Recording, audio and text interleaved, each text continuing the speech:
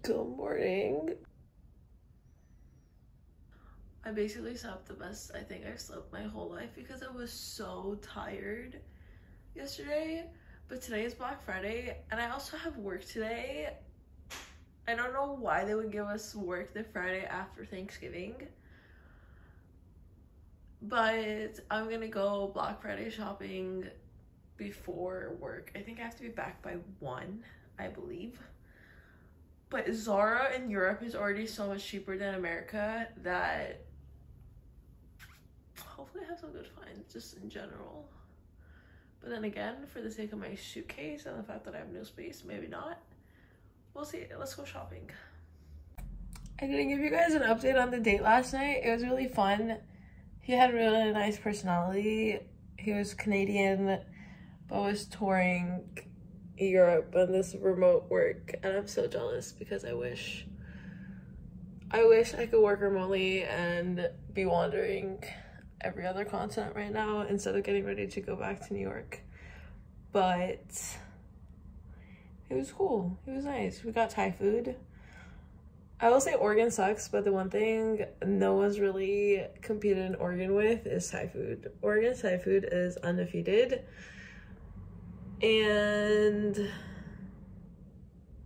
I'm really excited I get a whole week here because I think the weather's supposed to stay like this. It's gonna be fun. I'm excited. It is yet another stunning day. I'm shopping. It's already very crowded, so this is good. I think I have 3 hours before I have to be back for work. Just did a lot of shopping. Jeez. I'm going to run and go to brunch before I have to start work. The fact that I am 1 block from Zara and every other store, dangerous. Zara here wasn't doing, like, all their fitting rooms were closed, so you have to buy everything and then go home and try it. But again, it's 1 block, so it's fine. Woo! Tell me how you feel about these glasses. These are from Pull & Bear, which we don't have in the States, but I've seen every other country in Europe. And yeah, I think I'm gonna wear this while I'm walking around to brunch. But I will give you all, or maybe it'll be a separate video, but I promise I'm doing a haul with my Black Friday in. Would you believe this whole bag of stuff was $161 or euros? Crazy. Everything is already, Zara here is already so much cheaper. And then on top of that, you add 40% off, and we'll have to try everything. Okay. Alright, I'm gonna go get food, and then I got work. It's fine, it's fine, it's fine. Okay, bye. It keeps getting hotter. I'm not complaining, I just packed all the wrong clothes, but it's fine. At the cutest jazz place, there's really too many people sitting close to me, so I don't want to speak too loud. Best video I ever had. So good.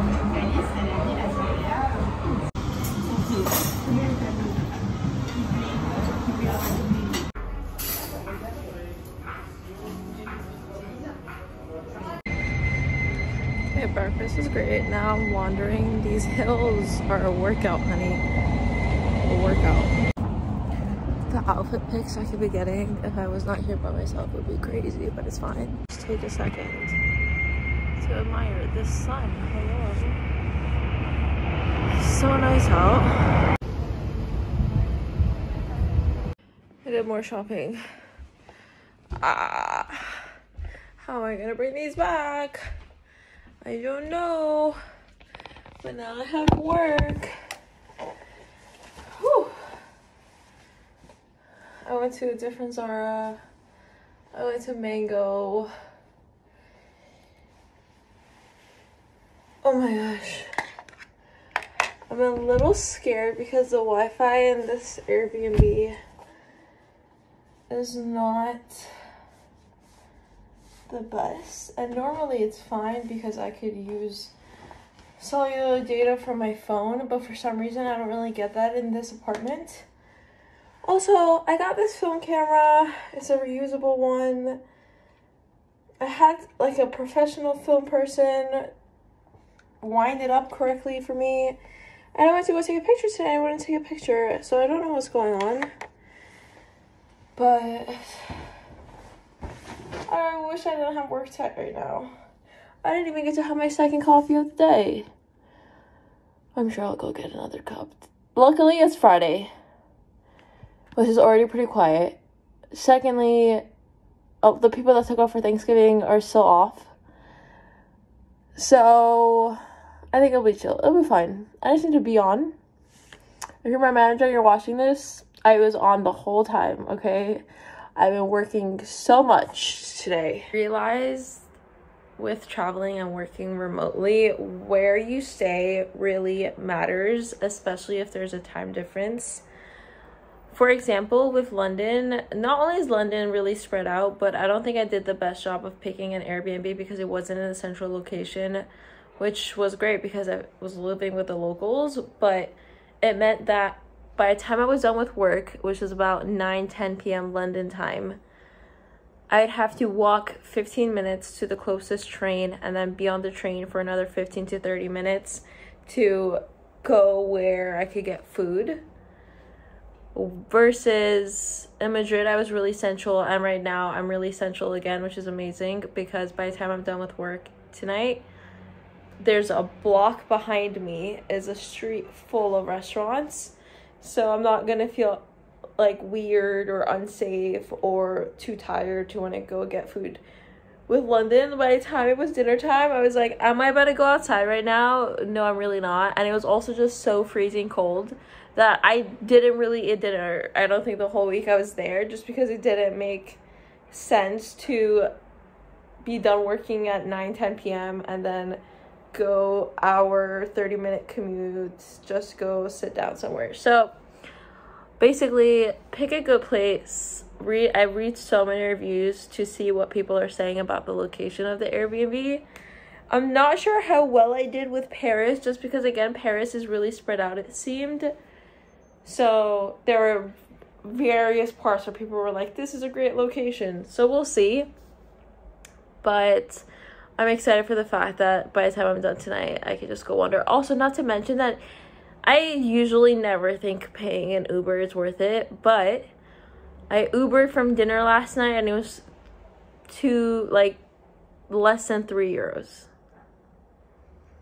How are Uber prices so cheap? I don't understand. Make it make sense. 3 euros. From the airport, it was 7 euros. I'm confused on how it could be so cheap. I don't know. I'm really liking it here. Absolutely nobody is online, including my manager. So I'm chilling, I'm vibing, scrolling through TikTok. One thing I was thinking about recently is I think every person has a city or maybe a few cities where their soul belongs. And I know I keep thinking about Madrid, but for example, for me, Oregon is so far from what that city is for me. Every time I go to Oregon, there's where my family is, I think I revert internally, psychologically, emotionally. I could do all of this self-work, but as soon as I'm back in Oregon, it's as if none of that has happened, and I just become what I feel is like one of the worst versions of myself, which is ridiculous to think that a location could have such an effect. But Oregon has been a depressing place for me since I moved there senior year of high school, and even though I no longer live there, every time I go back there, it's like my soul dies in Oregon. New York is an in-between where it's like, I love New York, but it's not home. And the more I've been traveling and the more I've been talking to people that live all over the world, I think everybody has their place. Everybody has their city where your soul feels at home. And reason number a million why I hope everybody watching this starts traveling is I wish for everybody to find that city and what that city looks like and feels like for them.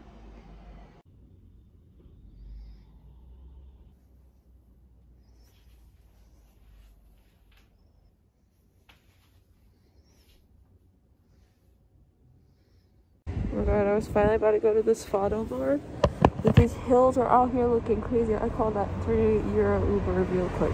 Real quick. Look at these hills. It's like I already came so far and it just wants you to keep going up. No thank you. Thank you, but no thank you. This place is so cute. You have to come here when you go to Lisbon. You have to come here, okay? It feels weird recording because there's like only 5 tables. But it's so cute. Fui andando sozinho, sem pensar em tudo quanto foi amor em nós.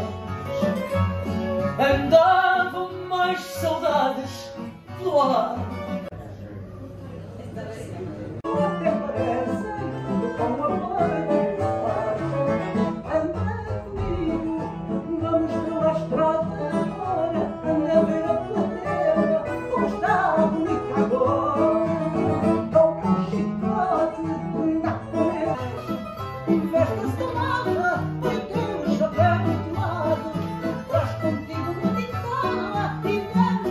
That was so cute.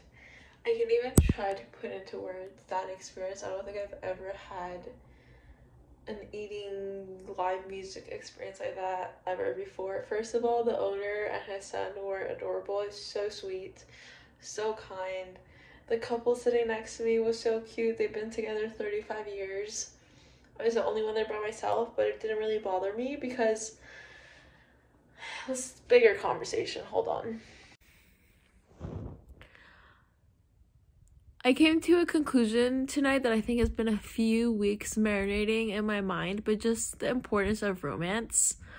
And I used to think romance was reserved for romantic partners, but I realized anybody could be a romantic partner. You could be your own romantic partner. And I don't know if it's just because I'm such a hopeless romantic, but I love doing romance and romantic stuff, even like whether it's by myself, whether it's with my friends.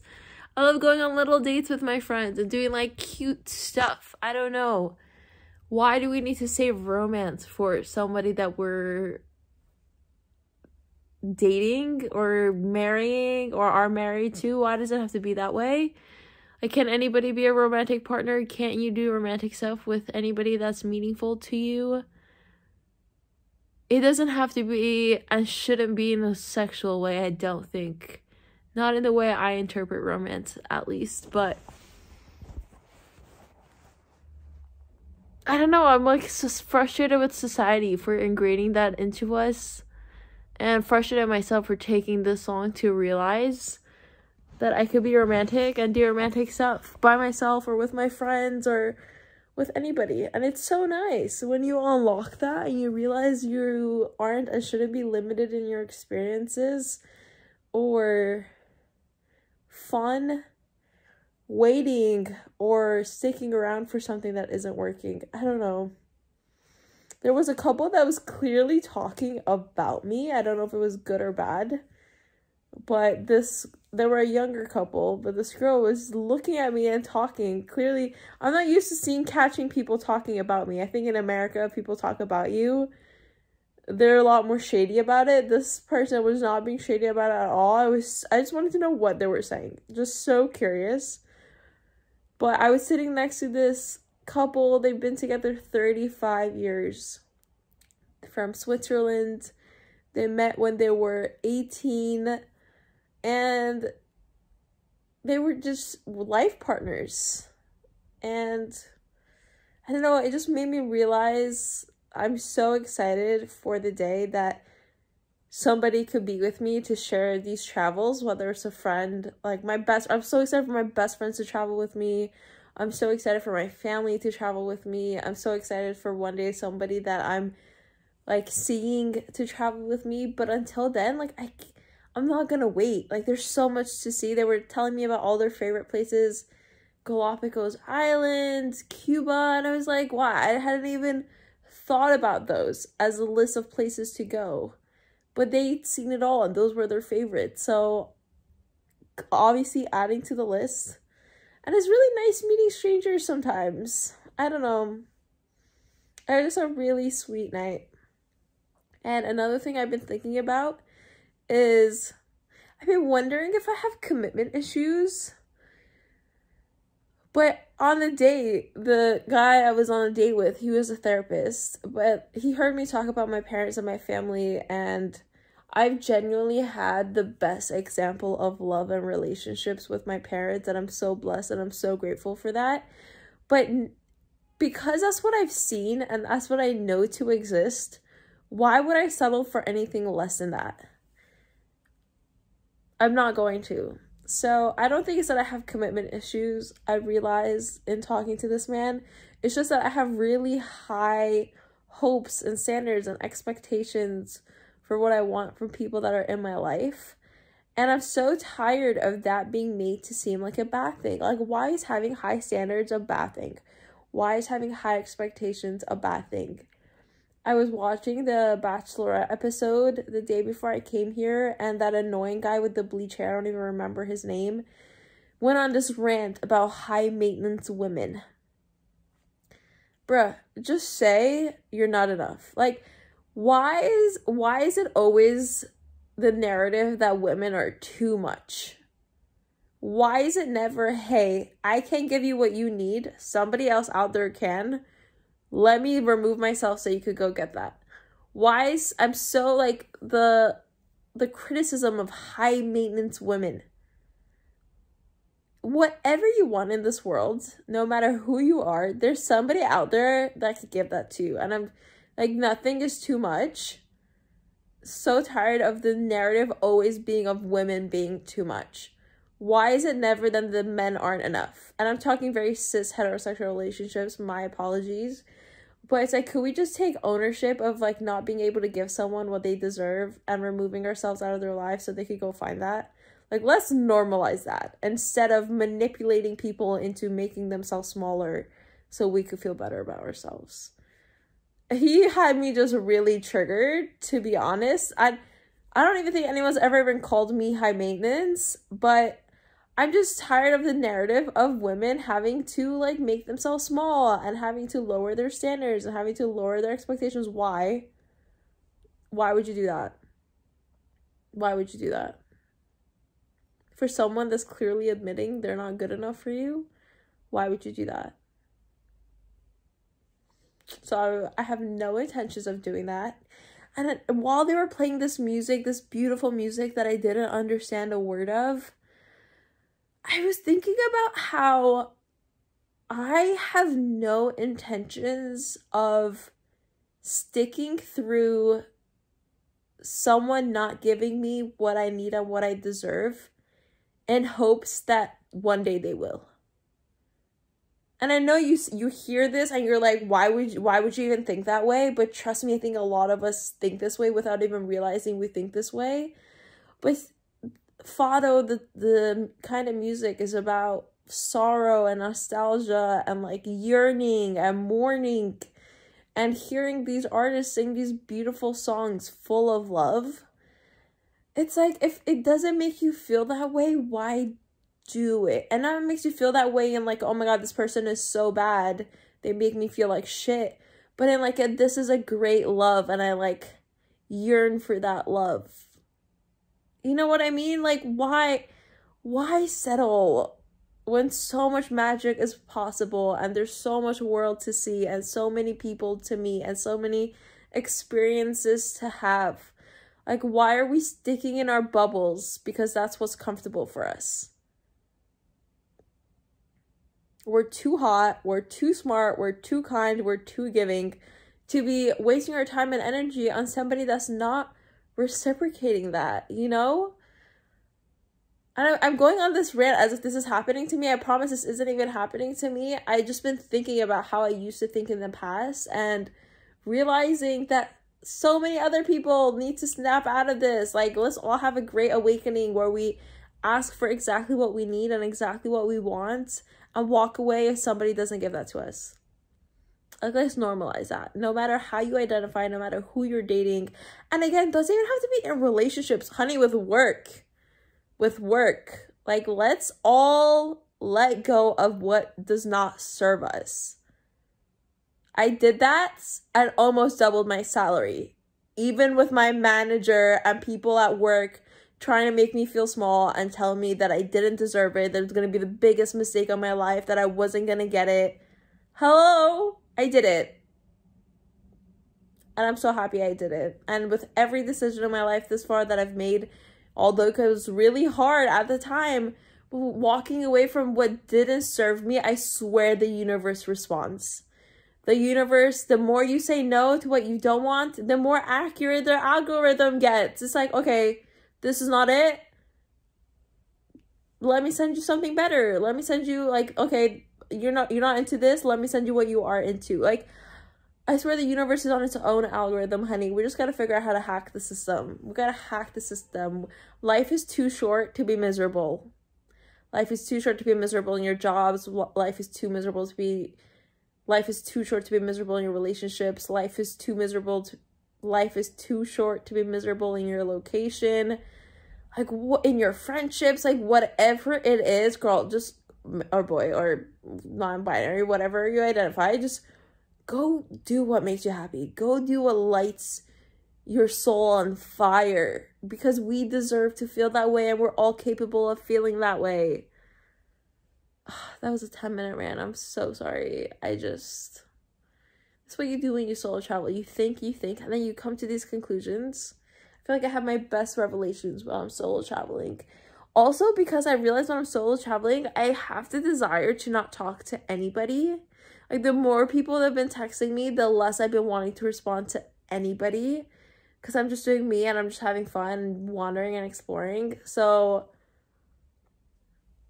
yeah. That was the end of my rant. Thank you for coming to my TED Talk. That'll be all. Good night.